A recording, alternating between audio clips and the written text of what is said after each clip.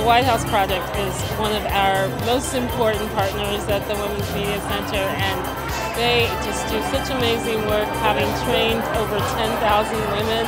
The Epic Awards tonight were to illustrate that you cannot be what you cannot see.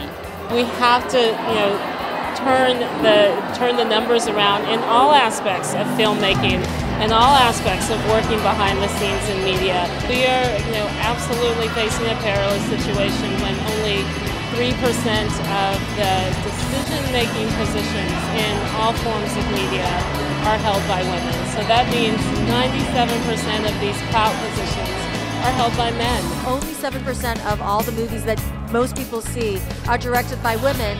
That also means that 93% of the time, the perception of women are really dictated by men.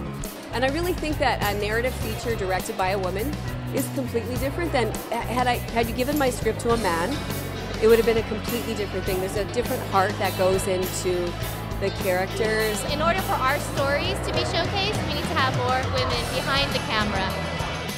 I realized how powerful stories are. So and how powerful film is.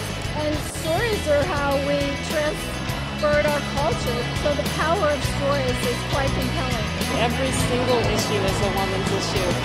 Everything that we do in our lives, and in so many ways there are conversations and decisions that are made without the perspectives of women. That's why it is absolutely important to provide a platform to turn the tide around. I think the work that the White House Project is doing has absolutely had an impact, and as many of the people said tonight on stage, this is time, this is a moment in history.